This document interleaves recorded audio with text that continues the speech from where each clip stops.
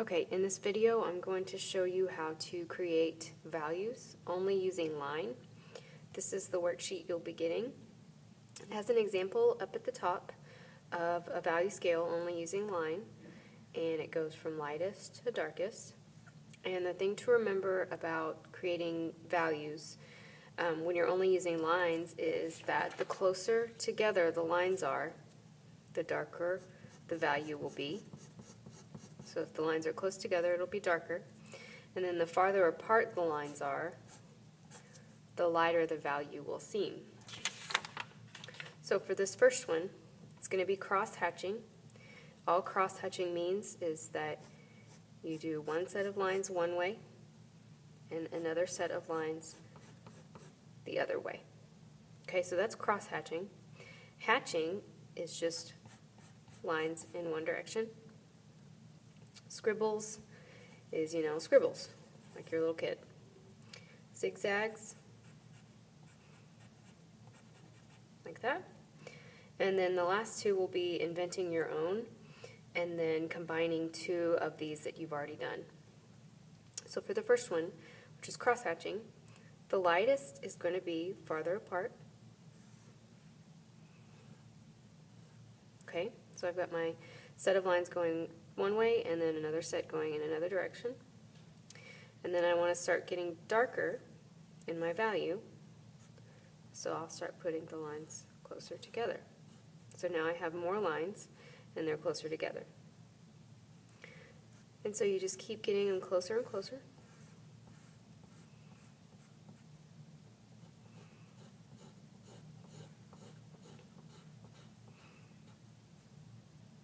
And your values will start getting darker.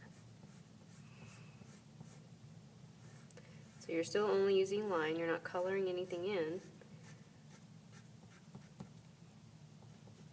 But your eye sees it as a darker value.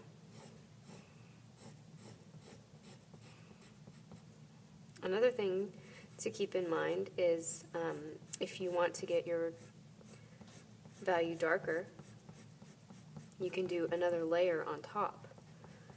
So the more layers you have, the darker your value will seem. So for example, I don't think this is dark enough, so I'm going to do a second layer on top, still using the same kind of line, same direction. I'm just doing another layer on top. And then so the last one would be the darkest, so the lines are pretty much touching.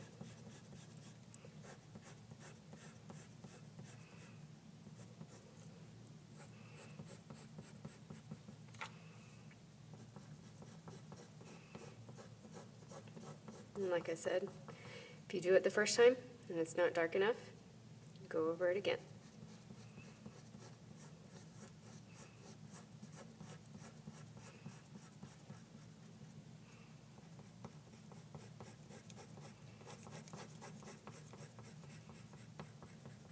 Alright, so that's the first one, that's cross-hatching.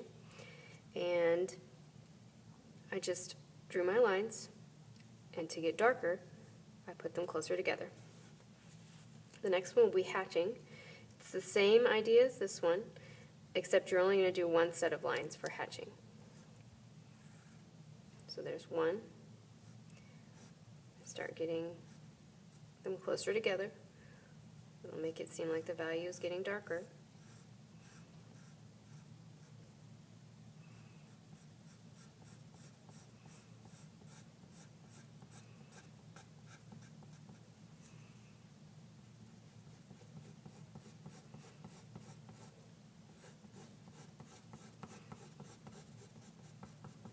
And again, if you don't think it's dark enough, you can do another layer.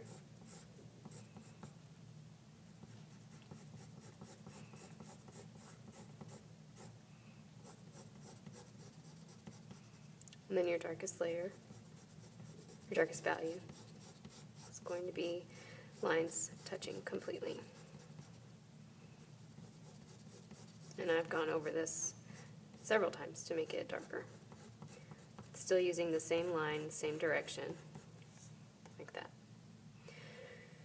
The same idea for the scribbles and zigzags. You'll do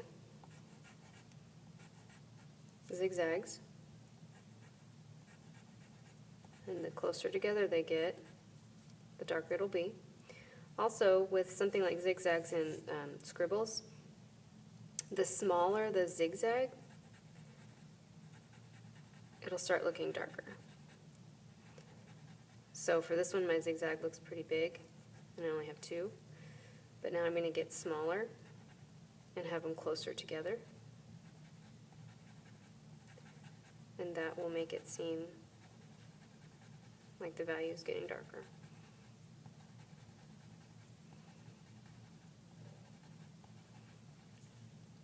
Okay, so I'm not going to go through all of those. But then invent your own technique. It'll be the same idea. You can do whatever you want as long as it's only using line. And I might draw circles. So for this one, size, again, is going to be a factor in how dark the value is going to get.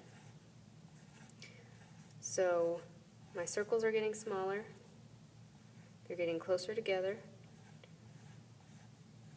There's more of them. So it starts to seem like the value is getting darker. That's how I would finish that one. And then the last one is you're going to just combine any 2 of these that you've already done. So you could combine the hatching with zigzags. So it would be lines that are farther apart. And then the zigzags. And you would just keep doing the same thing, making your lines closer together.